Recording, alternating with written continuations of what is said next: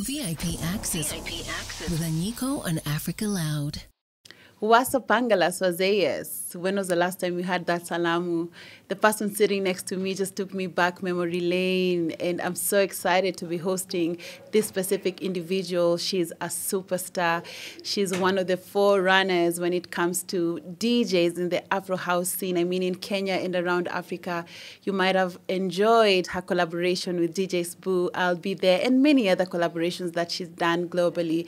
It's such an honor to meet this fantastic singer, songwriter, composer, and she's also a DJ, Tina Ardor. What's up, girl?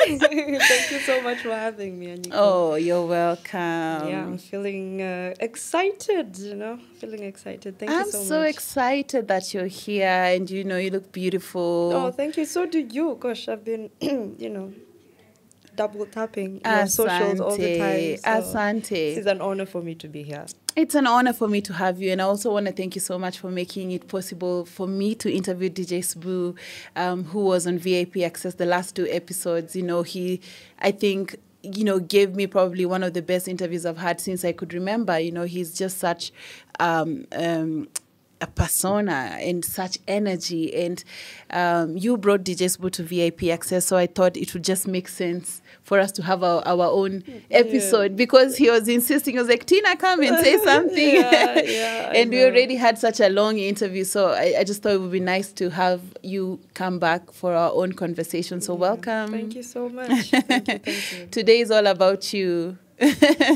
she's like freaking out. No, but it's gonna be dope. It's gonna be dope. So those who are listening or watching, I always try to paint a picture. The kind of person who's sitting here with me. Who is she? What has she done?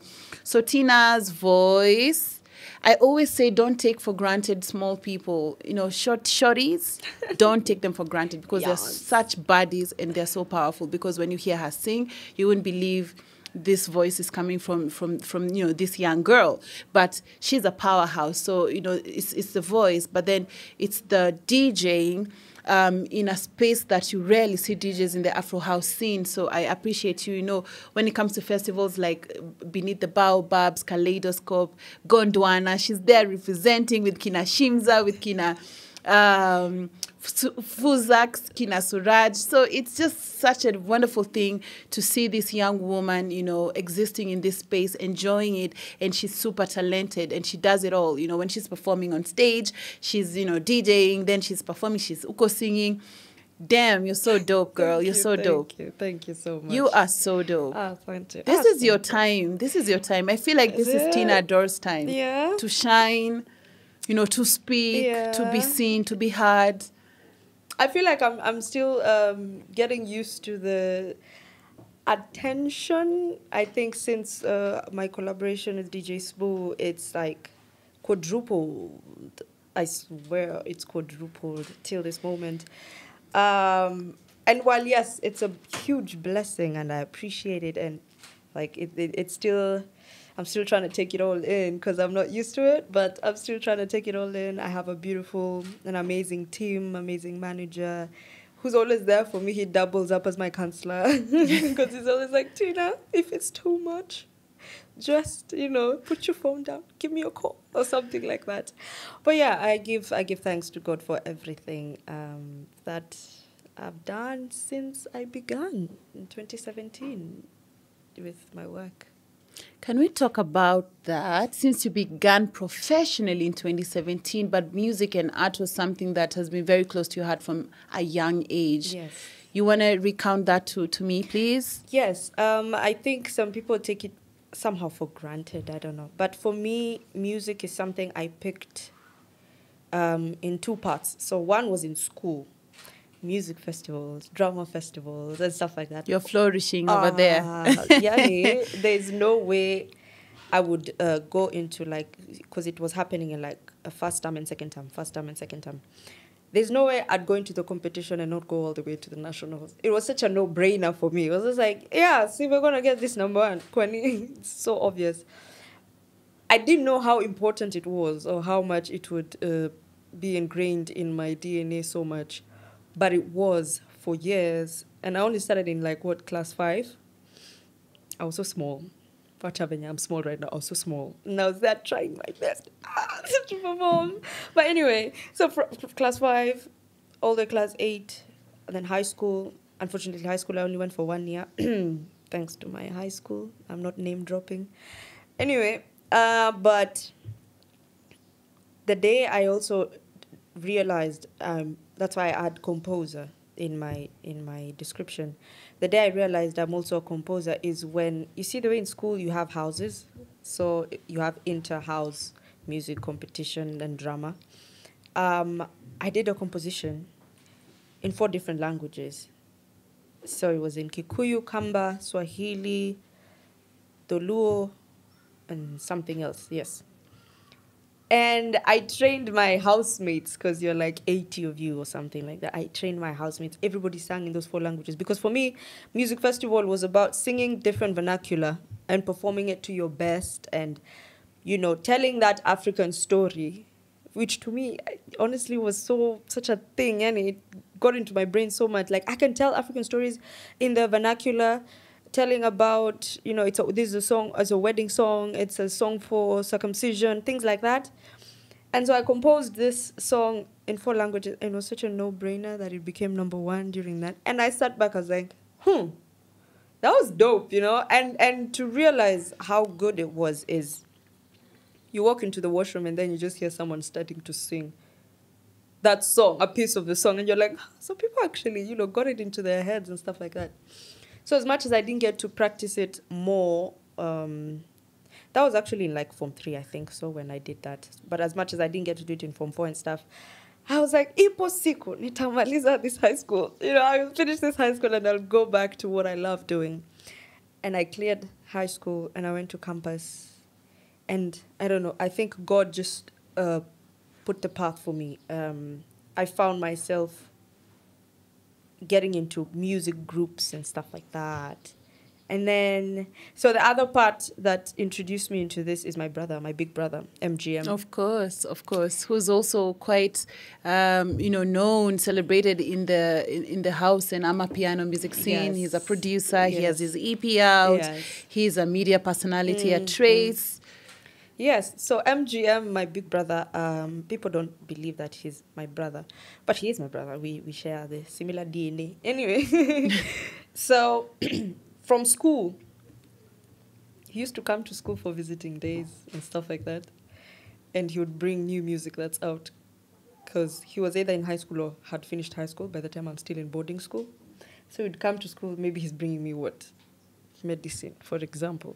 And he'd come with his earphones and say, yo, check this out. And I remember those days at some point, I have this fresh memory, was when Camp Mula were just starting off. Man, I used to listen to that music. I'm like, this music is beautiful. Like, it's amazing. And to realize these are young people, I was just inspired. I was like, I want to be like them, something like that. And he kept doing that. And then we both got introduced to house music by our late cousin, who was in South Africa, who was also a DJ. And so every time he came home, he used to come with the CDs with Kwaito music in them and mixes. So he used to share it with my brother, and my brother used to share it with me. And we got into that whole revolution of EDM to Kwaito to Afro House now, and now the whole house music genre of it all. And my first project to record on was a song that MGM himself actually gave to me. I remember I was complaining to my other brother, Gabriel, that there was a certain group I was working with, and they weren't doing what I was telling them to do, which I knew would work for them. And I was complaining. I was like, yo, these guys are not doing this. They should have done this. And he got tired and he told me, you know what, stop complaining, just do your own thing. I was like, for real? Okay, fine. Less than a week later, my big brother, MGM, sent me a song. That was my first song we did. MGM, Mike Mwema, and myself. It's called Furahia. And I recorded that song. I'd never recorded on a song before, but I decided, you know what, let's wing it. I recorded on it, and we put it out. Oh, my, the reception for that song was amazing. And that's when people started noticing me out there. People started, who is this? Who is this? Who is this? And, man, it's been a journey and a half. up to this point, I'm recording with big names. I'm just like, it still feels like a dream. But I thank God for it all. That is my short and long story of how I got into recording as a recording artist. Yeah. How did you get into DJing? That's what fascinates me so much. I don't want to say they're not, female DJs, because there are very many. I think they're not known, so a lot of them are performing maybe smaller events, but there are quite a lot now. Yeah. But then, obviously, in the Afro house scene, like, I haven't seen other female DJs. There's also probably others, maybe you know. But then, how did you even get into DJing? And So DJing, and this is my best friend from high school, Stephanie, reminded me that even from high school, I used to DJ in my head. So I'd be walking from lunch, and I'm just doing mashups in my head. I'm just like, hey, this song could go with this one. Hey, what do you think of this one? What do you think of that? And so I got into DJing in 2020 officially as a result of necessity. Why? Because as a vocalist, and this is something that we share as vocalists around Africa, you know, the Lizuis, CEO and stuff, we had been talking, and it was difficult to book vocalists for a gig because I don't know why, but I don't know if promoters didn't see the value in booking a vocalist or something like that. I didn't understand it quite.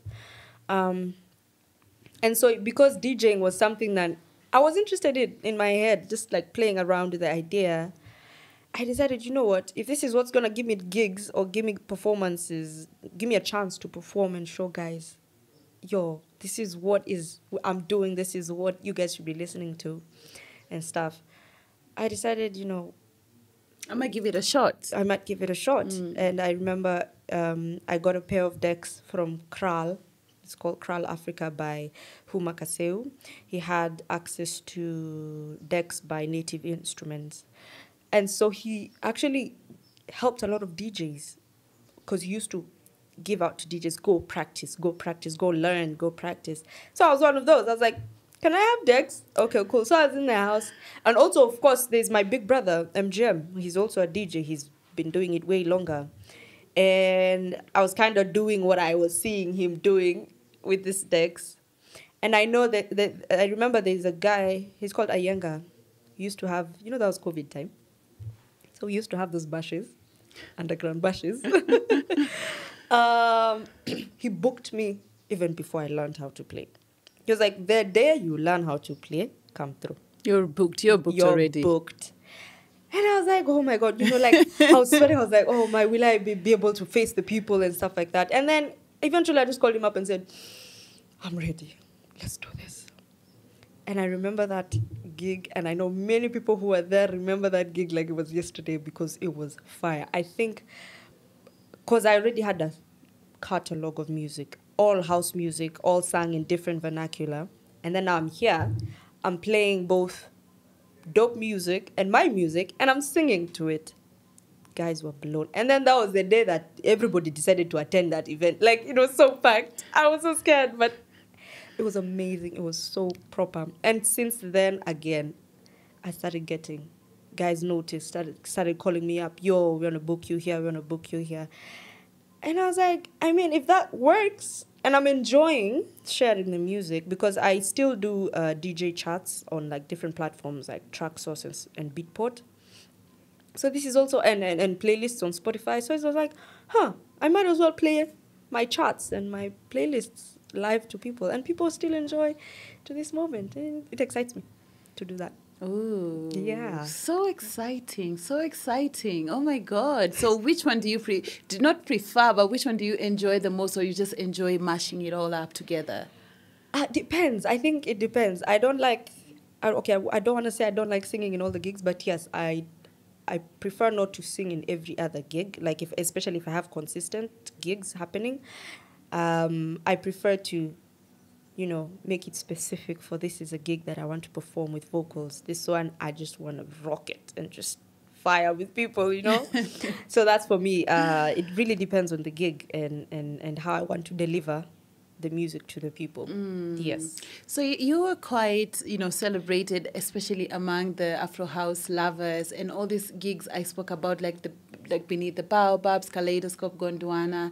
You know, you played at Gondwana a couple of times. Even last year, there was a really dope event that was at the African Heritage House. So what's the kind of experience when you're, you know, playing at these venues, you know, when you have people who've been following Tina from day one, you know, when you have people who love the genre that you love, you know, love your sound, what's just the relationship you have between, you know, performance stage and the audience? One assurance I always get that I played a good set is the aftermath. Like, you're done playing and the ripple effect of compliments and yo, Tina, that's what it usually gets in my brain. I'm like, so that was a good set. Like, I don't even have to get it from the promoter. I don't have to get the compliment from the promoter.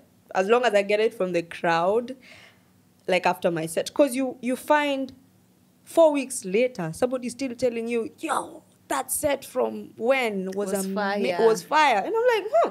So you can still remember what I played.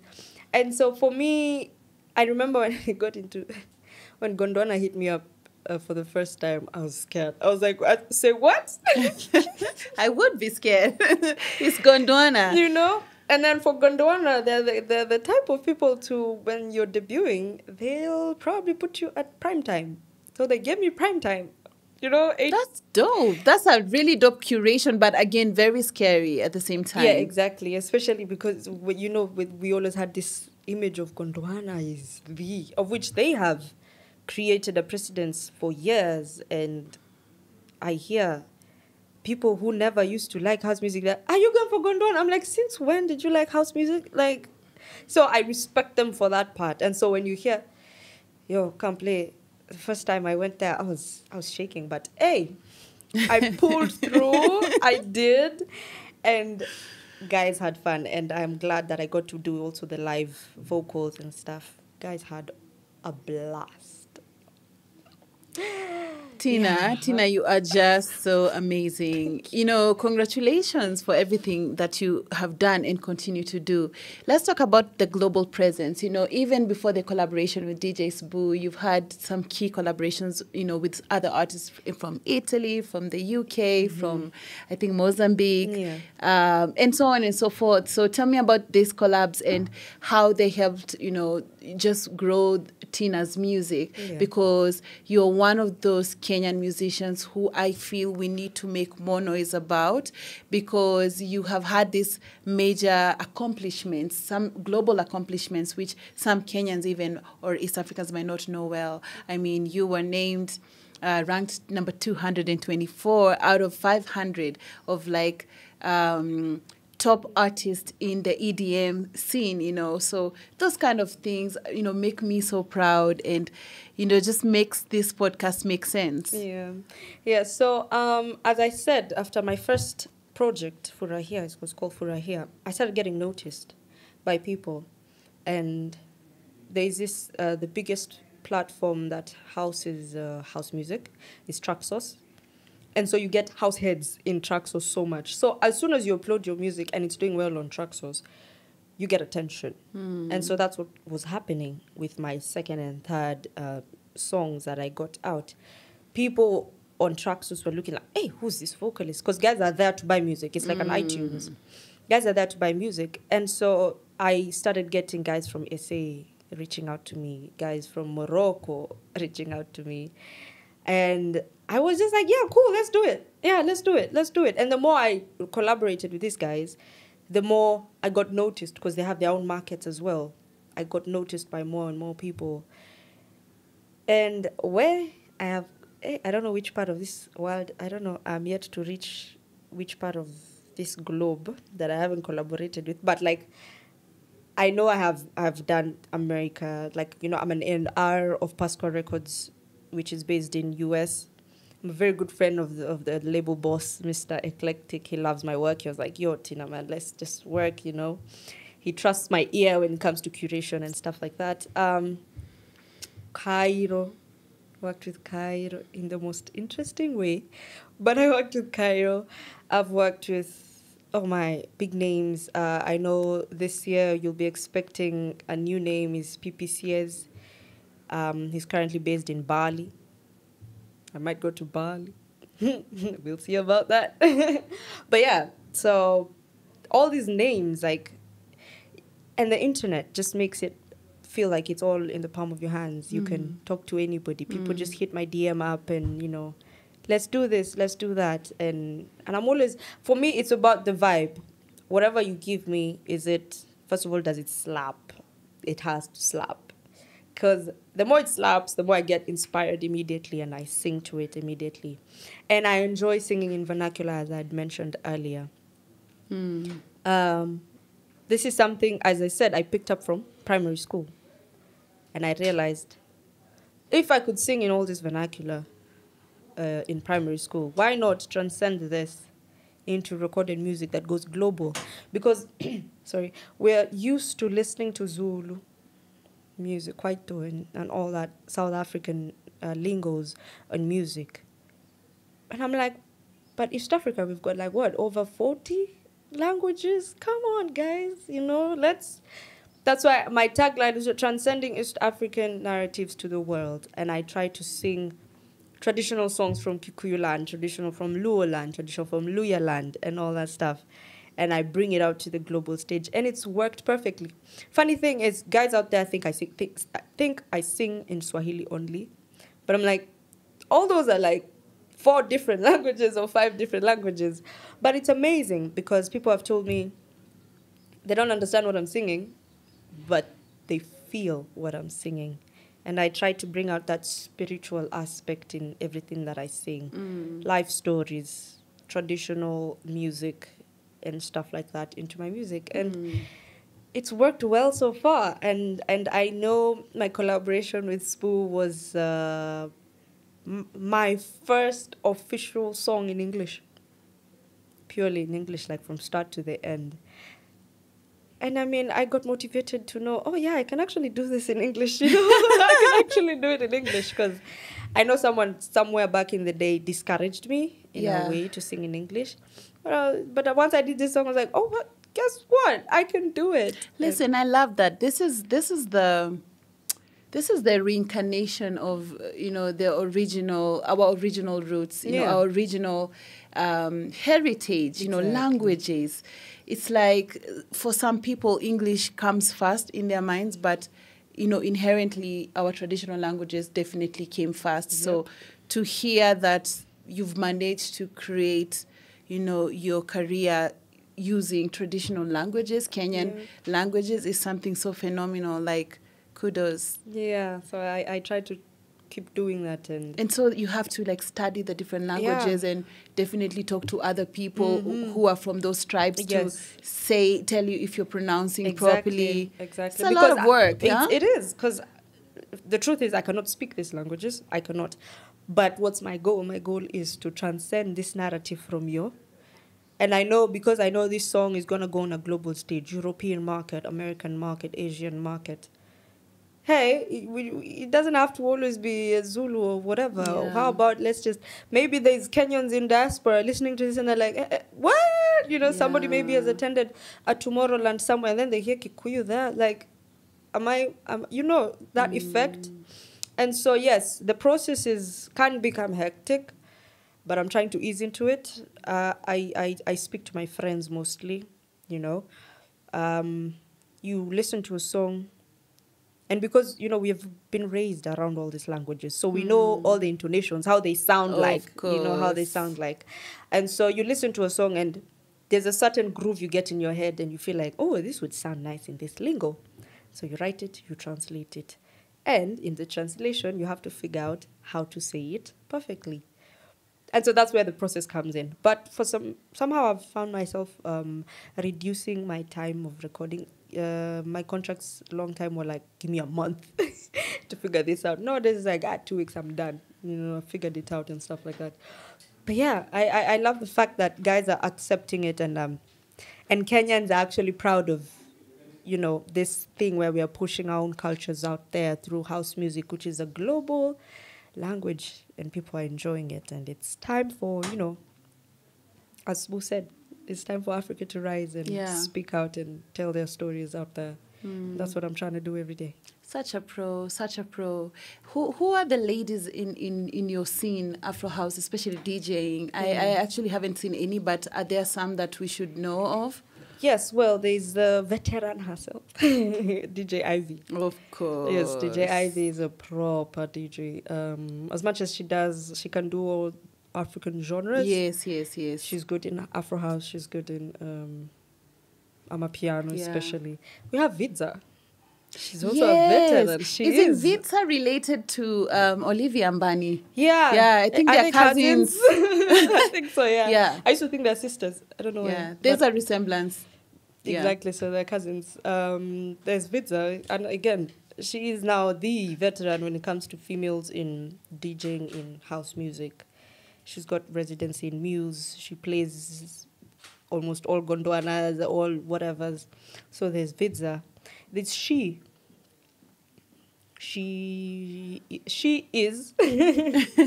She. Yeah, she. Not she. There's she. A DJ. Not, and then there's she. Okay. That's SHI, who is also a dope DJ when it comes to house music. I respect her, the way she curates her sets and stuff like that. There's more people upcoming. Oh my God, if I'm forgetting anyone, I know they'll slap me, but... No, it's fine. if you're forgetting anyone, please reach out to me, and VIP Access would love to host you here. Yes. There's also upcoming one like Leleti. Leleti is a house head like mad. And she's always followed my stuff and always been inspired with my stuff. And she and her husband are DJs. Ooh. Yes, so they have this... What a combination. Yes, they have this cute duo that they usually do together. And so, yeah, she's one of those. There's Mudhoni. Mm-hmm. There's also, there's an event actually called Sirens. It's by Ivy, I think, and she. And it's for ladies doing house music. I mean, that space, I love it because they called me for one of the gigs last year. So dope. Woo-wee, the vibe is mad. It's amazing. And I'm kudos to them. Congratulations to them. I love the movement and I wish they just keep on pushing, man. That's so dope. Really dope stuff. That's so dope. So 2024, you talked about, major collabs still coming. You might be traveling to different parts of the world to collab with, those who want to collab with you. Yes. What else should we look out for? More music, of course. Yes. More music. EP, for sure. But mainly more music, more performances, bigger collaborations. I'm even scared to, put it all together in a statement. But yes, more music for sure. A lot of creativity, because as artists, we are not done. As a creative, you're always transforming yourself, showing yourself in a different light and all that stuff, as long as it's, just flowing organically and stuff like that. So yes, 2024, more creativity, more music, more visuals, all that stuff, for sure. I mean, more power to you, girl. Thank you. Thank you so much for coming to VIP Access. Thank you so much. That was the amazing Tina Ardor. I feel like I'm not done with this interview, even though we're done. So I definitely want to have a part 2 when, the journey keeps unfolding. For sure. I just want to, thank you so much for your contribution in the Afro House and just in the music industry, period. And even in the, lifting our languages. So that's something I'm very proud of and you are very proud of. And we applaud here at VIP Access. Thank you so much. Thank you so much for having me. I'm so excited still. You're welcome. Yeah, and all the best. We'll keep listening to Tina Ardor music. Please follow her on her social media channels. VIP Access is capping off with this amazing composer, musician, DJ, and just all-round cool personality. Next week, I'll be back with yet another amazing individual. Bye. Bye. VIP Access Season 4 is proudly supported by the Australian High Commission.